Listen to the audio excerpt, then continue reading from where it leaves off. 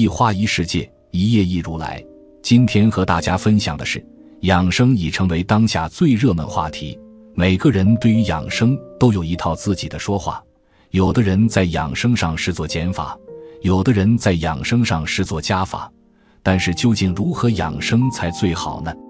今天我们来介绍一位养生有方的华夏女寿星的事迹。她有华夏女寿星的美誉，她活到107岁，完全当之无愧。她有神州女杰的荣耀，业绩辉煌，可圈可点，完全是实至名归。她是中国著名的社会活动家，也是著名学者。她一直以饱满的热情献身于中国人民的解放事业，努力推动社会进步，并赢得了中国人民的尊敬。她就是雷洁琼，一位可敬可爱的前辈。她在自己的著作里也多有提及保健长寿的问题，她独有见地，令人称颂。80岁之后，雷洁琼仍然头脑清晰，思维敏捷，精神矍铄，引得无数人羡慕不已。什么是养生？有多重要？养生是一个涉及多方面的综合科学。养生不仅是让身体得到滋补调理，也是一种修养。养即保养、调养、滋养。生就是生活、生存和成长。现代意义上的健康，是指根据人们生活的规律，积极维护物质和精神活动的规律。养生指遵循生命规律，通过适度的运动，再加上外部的护理措施，让身体功能和外部皮肤得到休养生息，恢复功能。同时需要分配适当的饮食，以滋补调理身体，达到治愈的目的而不生病。从本质上说，保持身体健康是五脏器官的维持，是长寿的意义。保健是众所周知的养生方法，但你也必须明白，除了多运动外，还要根据自己身体需求摄入一些适合自己的养生食材，以起到内外兼顾的作用，减少疾病，改善你的健康。长寿是每一个人的梦想，延长生命是可能的。这是一个漫长的生活，更重要的是生活质量的提高，人们的生活更幸福，才能让自己快乐。简单说，为了促进健康，延长生命，心态更是至关重要的一件事。另外，要有一个全面均衡的营养饮食，为身体提供能量。一、做好养生减法，不抽烟，不喝酒。据知情人士透露，其实雷洁琼在农村时是抽烟的，抽烟量还不小，有时能达到1天1包。但当时他身心受挫，国家发展停滞，每天还要写并非本意的交代材料，烦闷之余靠吸烟舒缓心情情有可原。但一生都极其自律的雷洁琼不会就这么放任自己。困苦结束后，他便坚决戒烟，竟真正做到了只烟不碰，这样的毅力并不多见。雷洁琼不喝酒，一部分与他严于律己有关，另一部分也归因于民主运动时养成的生活习惯。由于身体原因，雷洁琼年少在外求学时期便不常饮酒，就算身处西洋开放自由的大环境，他也不曾放弃自己的坚持。回国后不久，抗日战争爆发，民族面临存亡危机，雷洁琼便奔走于群众之间，在江西时与人民同吃同住，行走于田垄，呼吁女性解放，团结大后方力量，组织妇女缝制棉袄、棉被等物资送往抗战前线，日日为民族忧心，夜不能寐，自然没有时间与精力喝酒。在后来迁至上海成立中国民主促进会，再到带领民主运动走上正轨，他的目标从群众转为社会人士，致力于与各界爱国人士共同商讨国内和平运动。当时各方势力相互制约，看似平静的上海犹如被透明的丝线层层包裹，牵一发而动全身。在这样紧张的局势下，本就逆流而行，周旋于各方势力的雷洁琼，每天都要提起200%的精力，稍有不慎就会落人把柄。如此，对于雷杰琼来说，喝酒更是不可能的事了。可能正是因为这样，不喝酒变成了雷杰琼的习惯。直到晚年，他还保持着年轻时的生活规律，不喜大鱼大肉，滴酒不沾，平日饮食以粗茶淡饭为主，早饭粗粮，中午一碗面条，晚上吃一些米饭。这一日3餐的安排对于他来说像铁打的流程。即使后来身居高位，宴会饭局次数频繁，他也坚持着自己定时定量的饮食习惯，吃好就停。至于烟酒，那自然他是计划之外，碰也不碰了。总而言之，不抽烟不喝酒，其实可以归功于雷老简朴的生活方式，以及对自己的严格自律。毕竟苦尽甘来后，抽烟酗酒大腹便便的大有人在。2. 坚持运动。在雷杰琼年幼时，他是大家公认的小豆芽，又瘦又小，似乎风吹就倒，大病小病也不是什么稀奇事。可能是骨子里就带着古不服输的劲，不管多烂的牌他都要努力逆转局面才肯罢休。因此，从意识到自己的身体不足后，他便有机会就勤加运动，以强身健体。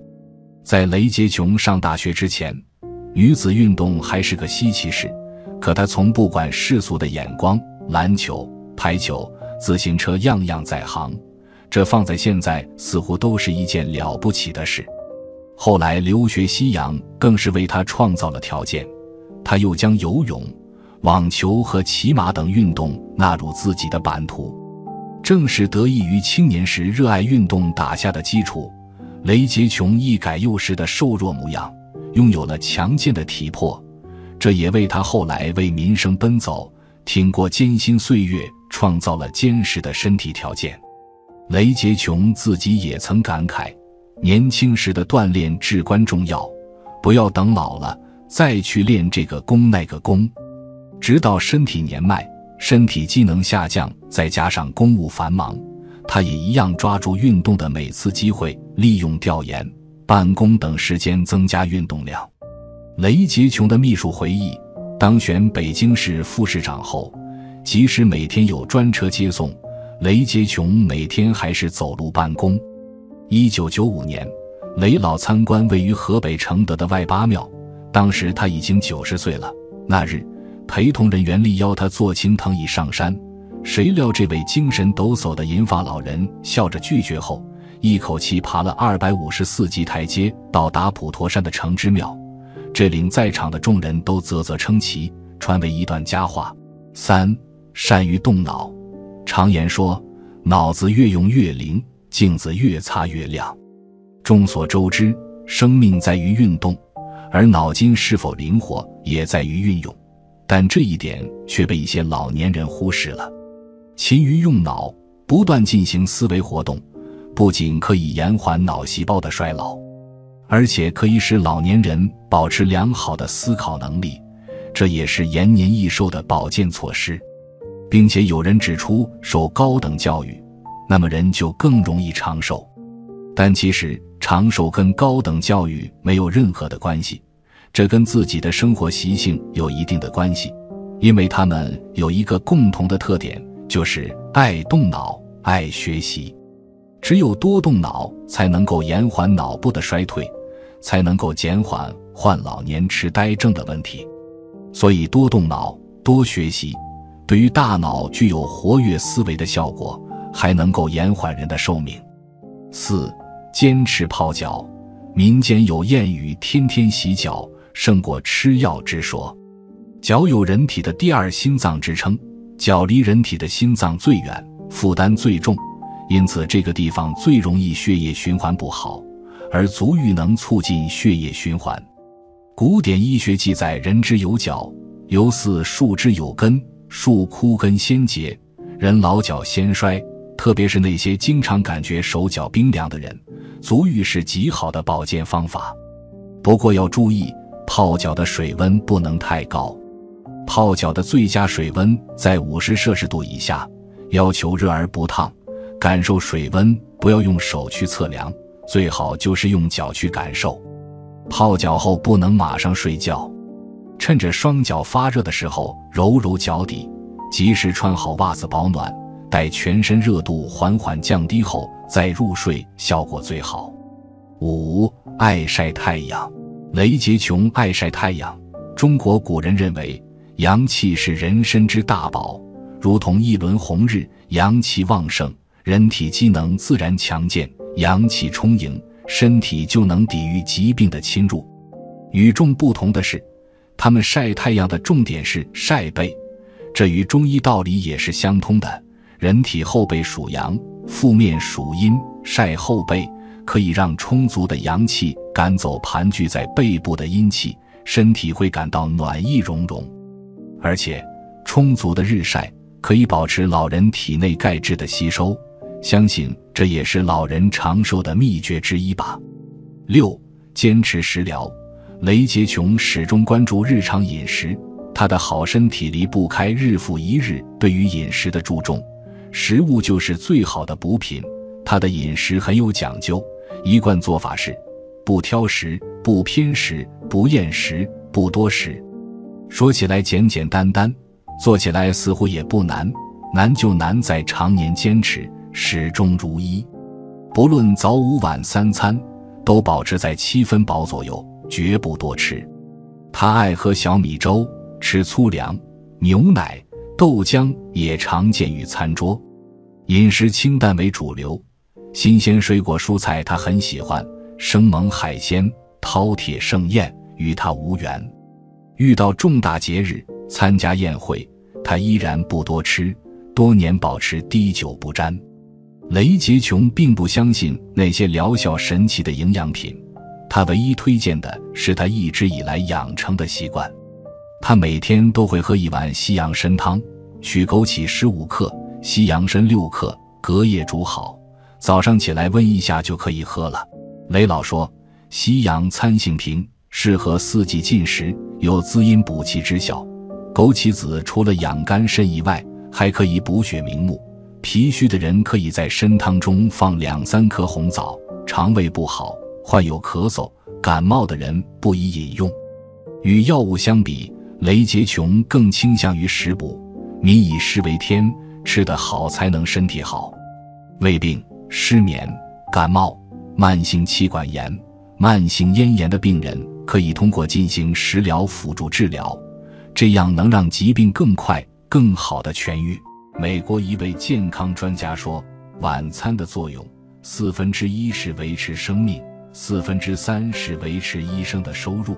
他解释道，很多疾病发生的原因之一就是来自晚上不良的饮食习惯，晚餐吃错了，以下很多疾病就会找上身来。错误的晚餐真的会对身体有害吗？什么样的晚餐才能称之为健康呢？今天我们就来聊聊晚餐那些事。1. 晚餐吃太多，小心这些病。很多人在一天的忙碌之后，将晚餐时间视为休闲放松的时光，不知不觉就会吃得太饱，长此以往，各种疾病就会找上门来。1. 晚餐与肥胖。晚餐和肥胖之间的关系是一种复杂的相互作用，受到多种因素的影响，包括饮食选择、分量、饮食模式和整体生活方式。虽然没有一刀切的答案，但有几个方面强调了晚餐习惯与肥胖之间的联系。1. 热量摄入。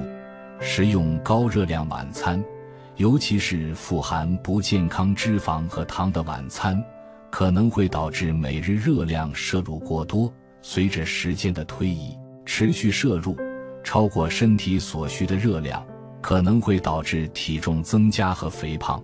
2. 深夜进食。深夜或接近就寝时间吃晚餐，会扰乱身体的自然昼夜节律。一些研究表明，身体在晚上代谢卡路里的方式可能有所不同。如果深夜进食成为一种习惯，可能会导致体重增加。3. 膳食成分。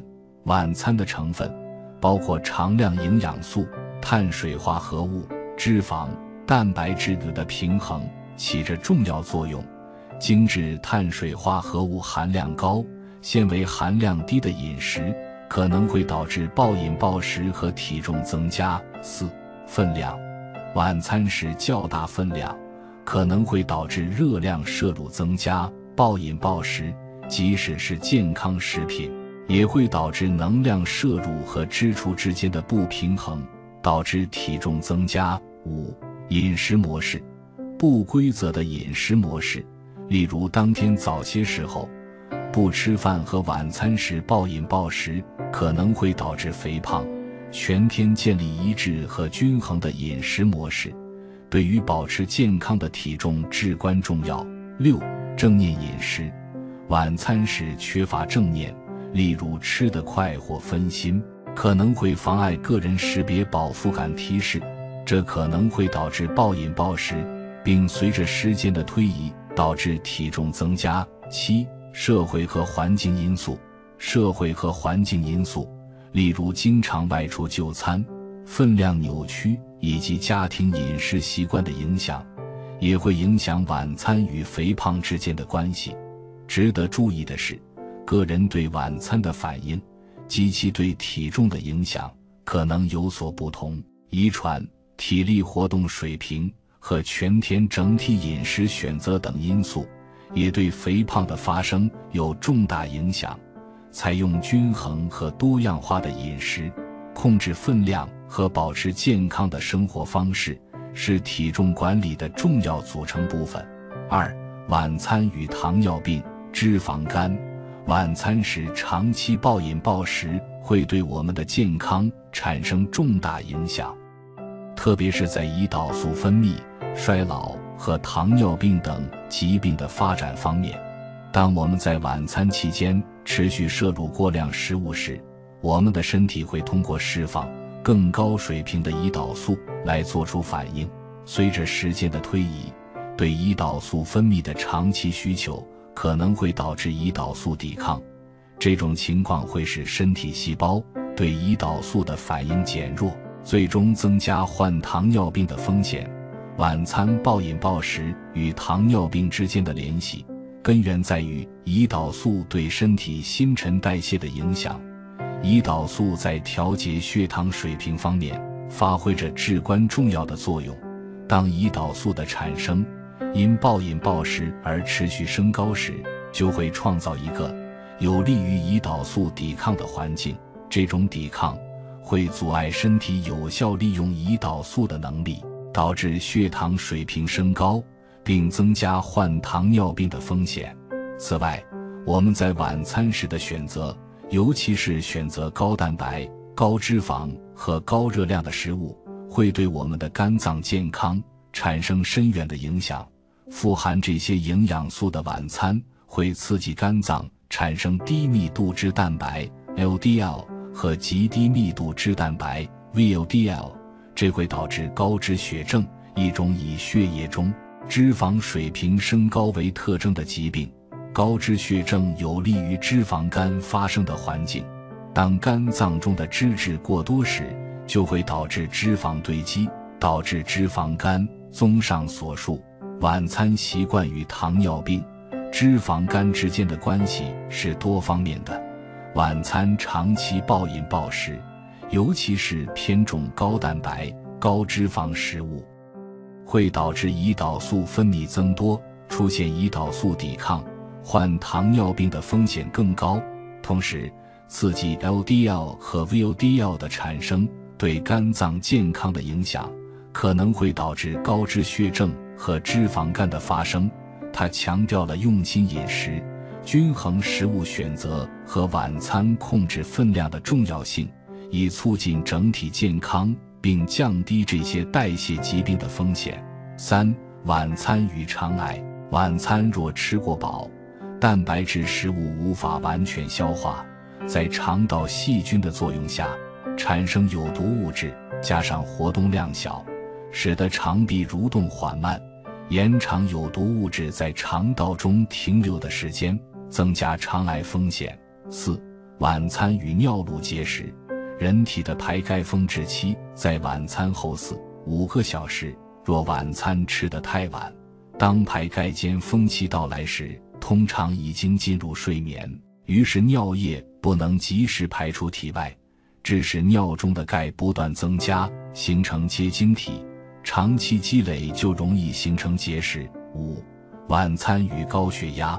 晚餐内容若偏荤时，加上睡眠时的血液流速减缓，大量脂肪就会沉积在血管壁上，进而引起小动脉和微小动脉的收缩，使外周血管阻力增高，易使血压突然升高，也加速了全身小动脉的硬化过程。6. 晚餐与动脉粥样硬化及冠心病。晚餐若以高脂肪、高热量食物为主，会引起胆固醇高，并在动脉壁堆积起来，成为诱发动脉粥样硬化和冠心病的一大原因。另一主因是钙质沉积在血管壁内，晚餐没吃，暴食及过迟吃晚饭，都是引发心血管疾病的主要原因之一。7. 晚餐与急性胰腺炎。晚餐暴饮暴食，加上饮酒，极易诱发急性胰腺炎，严重发病者甚至在睡眠中休克、猝死。8. 晚餐与老年痴呆。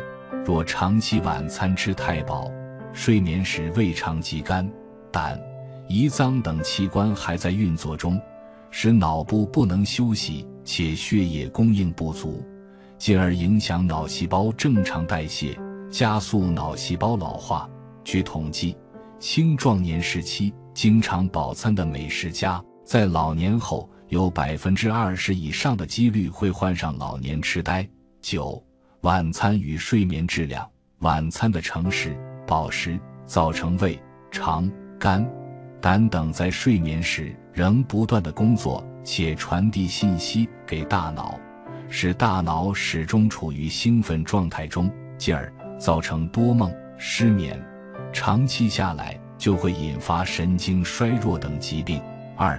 晚餐要做到挑3拣4，一挑粗粮，用粗粮加细粮替代精米精面是最好的主食选择，可以将红薯丁、玉米粒、小米等杂粮混入到细粮中，做到粗中有细，有助于肠胃消化。而且膳食纤维具有很强的吸水能力，能增加胃内容物的体积，从而增强饱腹感，使晚餐吃少变得更容易。2. 挑蛋白质，选择高蛋白低脂肪的食物，同时要吃得清淡些，比如水煮蛋、豆腐、瘦猪肉、清炖鸡、清蒸鱼、白灼虾等，它们既含有优质蛋白，又不会有过多的脂肪，还能增加饱腹感，让你不至于在睡前就觉得饿。3. 挑蔬果，蔬菜的选择尽量多样化，营造丰富的口感，吃起来就不会觉得无聊。水果方面，可以选择维生素含量丰富的水果，比如苹果、香蕉、猕猴桃等，不过要适量，以免摄入过多果糖，导致血糖升高。晚餐搭配水果和蔬菜的注意事项。1. 平衡和适度。虽然水果和蔬菜具有许多健康益处，但保持平衡和适度至关重要。过量食用某些水果，尤其是天然糖含量高的水果，可能会导致卡路里摄入量增加。2. 精心搭配。考虑搭配在味道和质地上互补的水果和蔬菜，例如将绿叶蔬菜与柑橘类水果相结合，或在混合沙拉中添加浆果，可以增强整体用餐体验。3. 进餐时间。有些人可能更喜欢将水果作为零食或甜点的一部分，而不是与主晚餐一起食用。倾听您身体的喜好，选择适合您消化舒适度的时间。4. 个人偏好和饮食需求。个人偏好、饮食限制和健康状况因人而异，根据您的口味偏好和任何特定的饮食注意事项，定制您的水果和蔬菜选择。总之，晚餐注意水果和蔬菜的搭配是一种注重健康的做法，可以提供多种营养益处。通过采用丰富多彩的植物性食品，您可以制作出美味且营养丰富的膳食，从而有助于您的整体健康。易减油、炸油条、油饼、煎培根、火腿、汉堡等食物，脂肪含量太高，晚上肠胃需要休息，所以要少吃。做菜时也要少用动物油，多用植物油，有利于控制脂肪的摄入。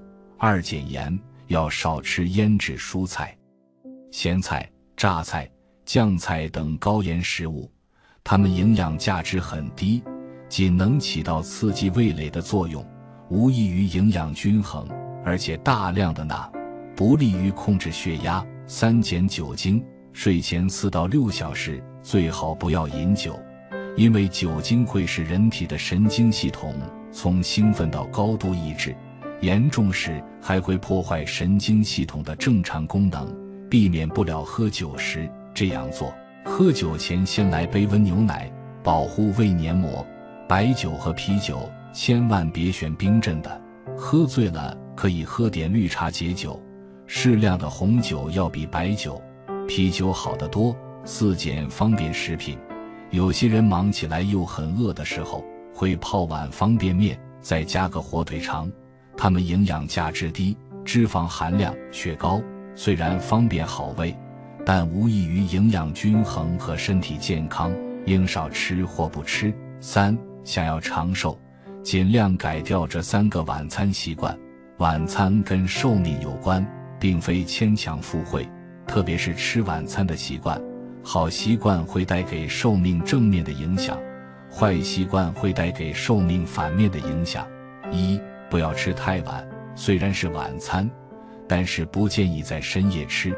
晚餐跟早餐是交相辉映，一早一晚不是对称，胜似对称。既然早餐在上午6、7点吃，晚餐也就最好在下午6、7点吃，不一定非得下午6、7点吃晚餐。具体实施过程当中，既需要灵活，又需要变通，其实只要接近下午6、7点就行。之所以说晚年不建议吃太晚，是因为需要在睡前预留消化以及吸收的时间，跟饭后百步走。活到99是异曲同工，饭后适当运动，主要就是为了促进消化以及吸收。吃饭是第一步，消化是第2步，归根结底是为了吸收。等到睡觉的时间，人体需要休息，肠胃也需要休息。肠胃长期休息的好坏将会影响寿命的长短，毕竟肠胃是身体重要的器官之一。2、不要吃太饱，晚餐跟早餐和午餐一样，都需要做到适量，争取做到不多不少，刚刚好。为了追求营养均衡，饭菜即使再难吃，应该吃的时候也不要少吃，以免营养不良。饭菜即使再好吃，不应该吃的时候也不要多吃，以免营养过剩。如若细分晚餐跟早餐和午餐区别的话，那就是晚餐相对早餐和午餐更加需要强调食量。早餐和午餐建议吃7、8分饱的话，晚餐只建议吃5、6分饱，跟流传的晚餐要吃少是同一个道理。究其原因，估计跟晚上的运动量减少有关系。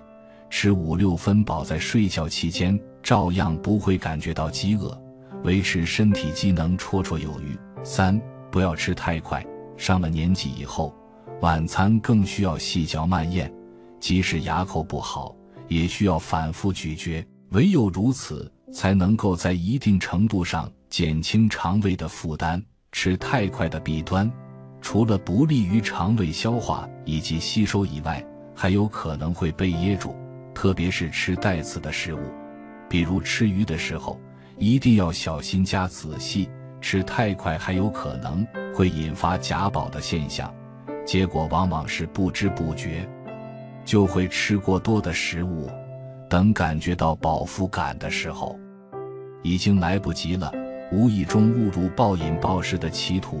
在一天当中，有些时间需要节省，然而有些时间就不能节省。吃饭的时间就是能不节省就不节省，当然不要走向吃饭用太长时间的极端。总之，吃饭的时间需要依据各自的实际情况进行把控，时间就是工具，用在对的地方才能讲究效率。今天的分享就到这里，在这里你永远不会孤单。